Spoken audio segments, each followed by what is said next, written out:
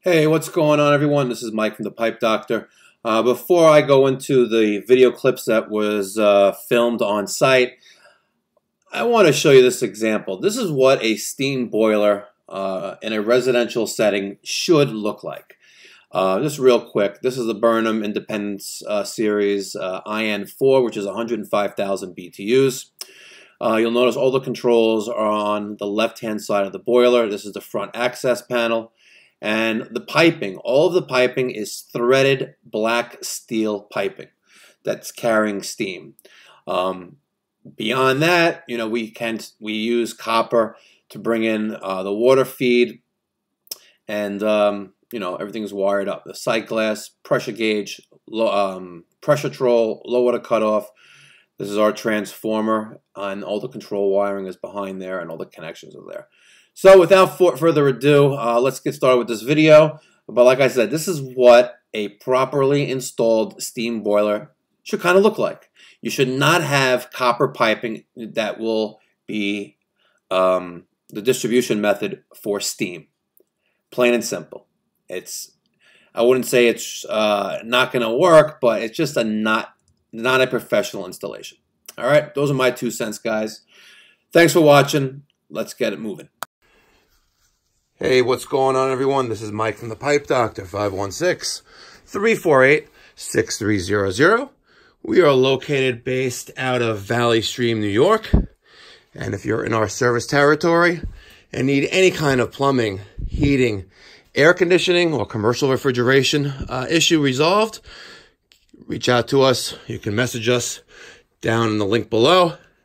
You can give us a call or shoot us an email. My direct contact is mike@pipedoc.net. All right. It is middle of February. I was at this job last week. Service call was for diagnosing why the steam boiler is needing water every 5 minutes. Sorry, I don't mean to laugh, but some people don't know. And every 5 minutes, this old automatic feeder was giving this Burnham gas-fired boiler more water. And plain and simple, I saw it when I pulled up in front of the house. White smoke pouring out of the top of the chimney. There's a chimney that goes up to the roof. Sorry, I got interrupted by a phone call. I forgot what I was saying. But anyway, so I got this Burnham boiler. We're going to swap this out today. We're going to start by putting some drop cloths and plastic tarps on this carpet in this basement. And we're going to take this all apart. If you'll notice, they did the header in copper. And they actually did a lot of the piping in copper as well, which is kind of retarded. But in any case, it can be done. The right way of doing it is threaded black pipe with steam fittings. So we're going to rip out all this. I already talked to the client. We're going to go from here down in all new, threaded black steel piping. This is a riser going to a second floor radiator in a bathroom. So we're just going to cut this out there, and I'm going to transition to steel. And we'll get it done, redo the Hartford loop, come down with this 1.5 inch copper, which is the wet return. Again, this is what we're working with, but we're going to take everything out you see here and redo it.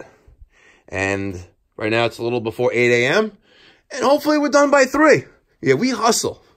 Anyway, guys, stay tuned.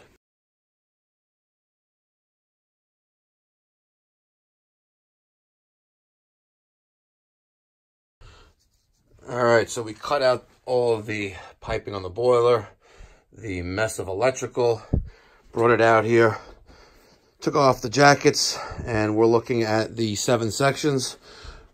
1, 2, 3, 4, 5, 6. 6 sections. I'm going to split this thing up and haul it out of the house. All right, we just finished up this Burnham Independence IN4 105,000 BTU boiler. Finished up with a combustion test using the Testo 320. Those are our numbers. Here's the job. The steam header piping and wet return is all in copper, so we did our best to eliminate the majority of it from the steam header, and this is how we put it together. On this side of the boiler, we have our pressure troll, which is connected to the pigtail. Behind that is the sight glass, the low water cutoff, transformer for the control wiring, transformer for his Nest thermostat.